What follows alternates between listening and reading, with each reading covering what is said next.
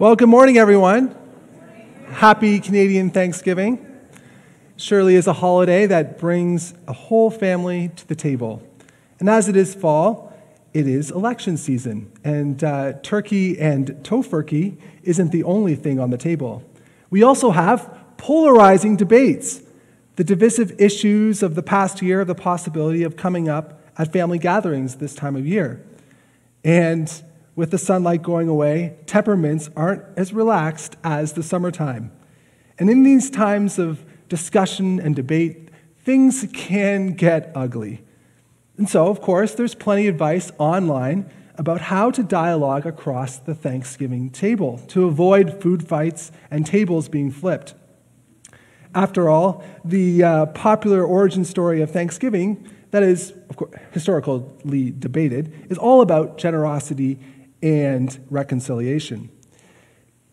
In the Corinthian church, there was disagreement about among the members of the church family. I don't know if any food was thrown, but it did get pretty messy, and people were taking up sides on all kinds of the sides of the issue. Chapter 8 opens up with a question about an issue that caused quite a bit of division in the church of Corinth. What do we do about food that is sacrificed to idols? Can we eat it? Is it still good? To put things in context, in Paul's day, there was a lot of idol worship. Today, when we talk about worshiping idols, we mean things that we prioritize before God in our life. That's how we keep this word idol relevant today, when actual idol worship is not mainstream or a huge temptation for most of us. For the early church, worshiping idols meant legit idols, statues that animals were sacrificed in front of. And after the animals were sacrificed, there were feasts where the meat was eaten and all kinds of other ungodly behavior was taking place. Heavy drinking, prostitution, sexual immorality. We don't have a problem with idols today. No. For the Christian that had grown up and that was Jewish, resisting idols was a no-brainer. It's one of those 10 commandments that was etched in stone by Moses. Do not worship idols. You shall have no other God before me. And the Israelites got the message. Okay, I guess there was a few slip-ups. Anyway, the basic thesis of their recorded history, 1st and 2nd Kings, and the prophets were describing what beyond horrible disasters happened and will happen if you start worshiping idols instead of God. The writers didn't mind belaboring the point. Just read the book of Jeremiah. By the time we get to the 1st century, no Jewish person worth their salt disagreed about whether they should or shouldn't worship idols. All the ones that thought that they should had unfortunately long gone into Assyrian exile. However, there was a confusion about what Christians should do in the Corinthian church with meat that had been sacrificed to idols. Do we eat it or not?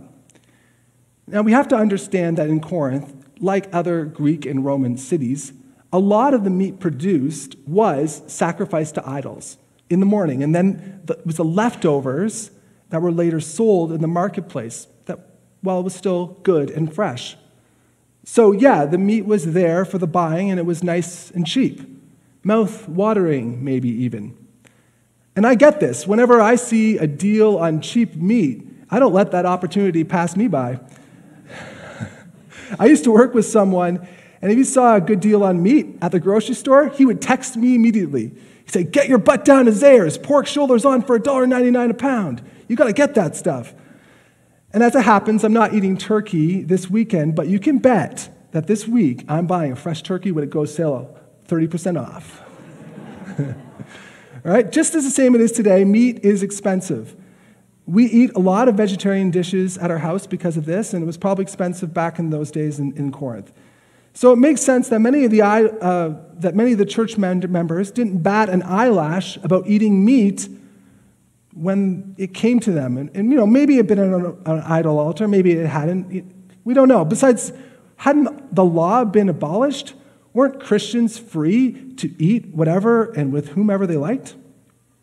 Well, some of the members of the church didn't see it that way. They believed that eating the meat sacrificed to idols was just the same as participating in idol worship. So there was a disagreement between those two groups of people. And it wasn't just, I guess I'm going to skip going over to Bob and Joe's house after church because they are serving meat. Shared tables and eating together was very much a part of the early church rhythm of life. This disagreement caused quite a stir. Things got messy. They got real, as they say. Enough so that word got out to Paul, and he had to step in to referee the situation by including it in his letter.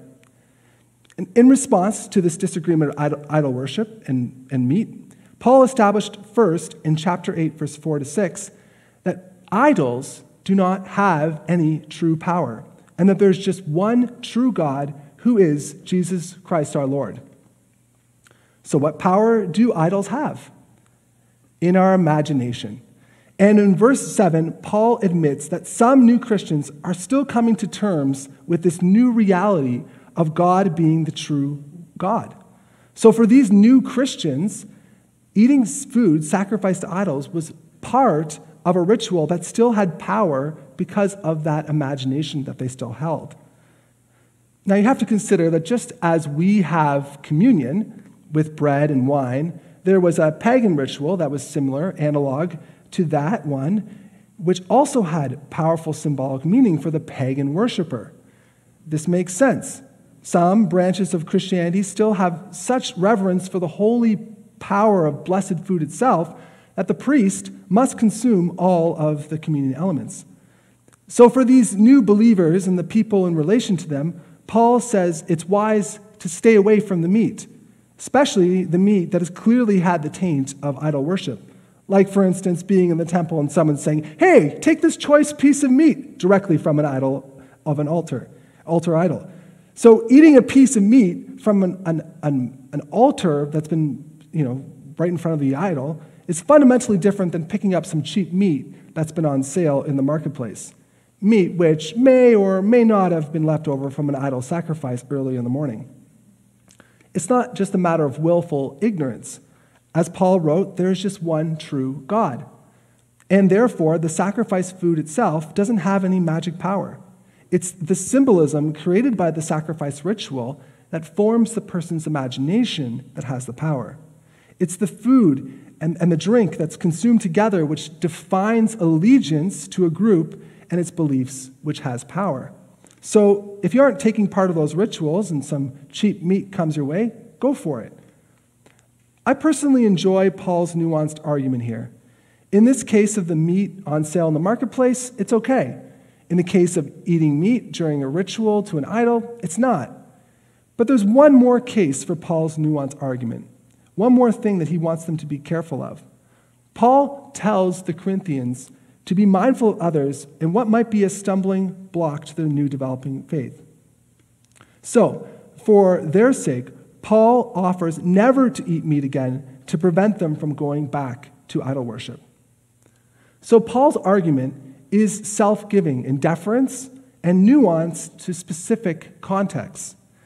That's different from a lot we hear today, which is these black and white perspectives that are easy to understand, but easy to grandstand, but lack taking account of small but important details. And maybe, this black and white thinking is going to happen around the Thanksgiving table this coming meal. Maybe you're one of those people. We're all like that a bit sometimes. Paying attention to nuance is hard, but important if we want to make the right and wise decision. And this is what Paul did when he examined this disagreement in the church over eating idol meat.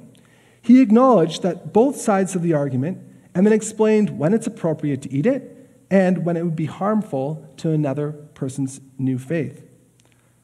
So let's take Paul's example, his way of thinking, and make a nuanced decision about something that we encounter today, that Christians talk about. Alcohol. When should Christians enjoy their liberty and drink alcohol? Or should Christians abstain from partaking in this vice? Now, alcohol is one of the oldest psychoactive drugs consumed by humanity. According to Wikipedia, among other effects, alcohol produces happiness, euphoria, decreased anxiety, increased sociability, sedation, impairment of cognitive, memory, motor, sensory function, generalized depression of central nervous system function. It's addicted to humans, but can result in alcohol use disorder, dependence, and withdrawal. It have a long-term adverse effect on health, liver damage, brain damage. Consumption is the fifth leading cause of cancer.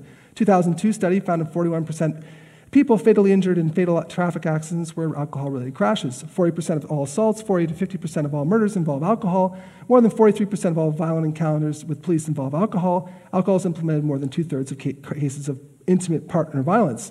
Doesn't sound too good, does it? Well, sociologically, there's a lot of data that shows the risks involved with the abuse of alcohol. And part of the high rates cited in this article are because, of course, alcohol's prevalent use in our culture and around the world. Alcohol is unquestionably a big part of our culture for celebration, as it is the social lubricant for gatherings. And probably for a lot of you, and from myself included, there will be wine served during Thanksgiving. There is a long, rich tradition of food and drink that contain alcohol that have created many recipes that have complex flavors, and some go very well with turkey. Some people find that these drinks are very delicious and nourishing. And I'll have a personal example of this. Alcohol beverages can be a kind of medicine and save you from food poisoning. In a banquet where bad food was served, it was found that those who drank spirits and wine did not suffer from the food poisoning. I thought to look this up one summer evening after I ate some questionable chicken at a downtown music festival, and I happened to have a little bit of wine in the cupboard. And yeah, it worked. So, what's in the Bible about drinking alcoholic beverages? Of course, we need to turn to the Bible. In a nutshell, some alcohol is okay. Becoming drunk is not. In the Bible, there are passages that praise the wine for making the heart glad. And wine makes glad the heart of man, and oil to make his face shine, and bread which strengthens the man's heart. Psalm 104, verse 15. There are other passages, and then there's Ecclesiastes 9, verse 7, that makes this connection between wine and gladness. There's also examples of people who are made a mockery of because of their excess drinking and drunkenness. So we find in the early Christian tradition, that's important to know as well, that some early writers like Clement of Alexandria caution believers, in fact, to water down their wine to avoid the temptation of becoming drunk. And later, much later, the actual wholesale prohibition of alcohol by Christians doesn't happen until the 19th and 20th century. And it's promoted by men and women's societies, women who are just tired of their drunken husbands. So Dr. Bradley Knoll is a former Pentecostal colleague of Shane's, who unfortunately very sadly died not too long ago, argues in his book, Tinder, Tattoos, and Tequila, that both a sensitivity to the leading of the wisdom of the Holy Spirit and the regard for the spiritual health of others must be the two central things in the consumption of alcohol for Christians. And he summarizes Paul's nuanced argument for the need for the care and concern for others with the phrase, love over liberty, or love before liberty. And like the new believers in Paul's church who used to worship idols, alcohol and other psychoactive drugs are often a core part of an old way of life for people. And many in our culture, getting drunk, unfortunately, is just viewed as a fun way of spending a weekend or a day off, never mind the damage that it may do. So according to Paul and Dr. Knoll, if drinking alcohol could influence someone who has a problem with alcohol to go back to an older lifestyle of drinking and partying, it's just not worth it. And this is really a very, these memes, some of them are just going to be way over the top of your head. I did it for the online crowd here. They're going to be able to pause it on YouTube and look at those. So if you are interested to see what I'm saying, you might want to watch it again on YouTube and just go through and pause the different. Anyway, so as it's best to avoid, Dr. Knoll wrote, Love Before Liberty. Another writer, Dr. Timothy Keller, who remarked that Paul's argument to put love before liberty is very countercultural today. Because in North America, of course, what you hear most of the time is personal liberty all the way, rah, rah, rah, do what you want. It's your decision. So to give up right to do something because of love for another. Now that's remarkable. That's countercultural, and it's hard. However, what if the presence of a moderately consumed alcoholic beverage could be used in a certain situation to welcome people to faith? What if? In 1981, two Catholic priests in Illinois, John Cusack and Jack Wall, decided to try something different. They organized a 6-week summer program for young adults called Theology on Tap, in which beer was served during a presentation of topics on Christian faith. Topics with titles like, Who's Your Daddy? Meeting My Real Father. It was popular. Oh, sorry, I'm lost here. When young adults were asked what they enjoyed, it was the community that was created through these casual conversations in the parish hall before and after the talk.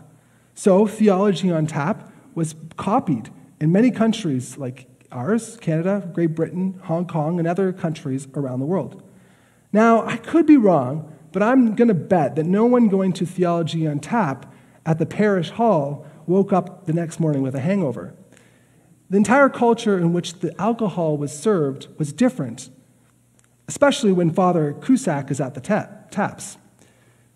Just like with the meat, it's not the meat itself that's the problem, it's the ritual of idol worship around the eating of meat. And so too with alcohol use. If you're going to a field party or a rowdy bar where people are abusing alcohol and laughing about people getting drunk, then yes, drinking is going to be a problem. If you go to a responsible bar that actually enforces smart serve regulations, it won't. If you're going to be joining with friends and families and having a glass of wine over dinner, that's probably a different story than something like a rambunctious party where people are doing keg stands. Now, there could be all kinds of things that Paul's nuanced there could be all kinds of ways that we can use this thinking from Paul to apply to situations where we should or shouldn't do something. And one of the key insights that Paul offers is that it's the weaker person's faith that we should be concerned with. Now, too often in the church, we get the other way around, where it's the older, strong person in the faith that just dislikes and is offended by something, so we just shouldn't do it. Not because it's wrong, because they just don't like it. And if we have a freedom to try new things, like hypothetically Theology on Tap, for instance, which I'm not proposing, but if we wanted to try something different, we should apply this paradigm thinking that Paul is encouraging us to do about idol meat. And that being said, with our freedom, we should always put love before liberty. We should always put love before liberty, have a special concern for those, in the case of alcohol, for those that have suffered from alcoholism. People that have suffered from alcoholism, they need sober spaces where they can develop healthy relationships. And the church may be one of those few sober social spaces that is available to them. So it's not easy making a decision about what we serve and what we eat and drink. Learning from Paul in this chapter, we need to be leaning on the wisdom of the Holy Spirit and attentive to the nuance of each and every situation and who is in the room each and every time. So, let's close together in prayer.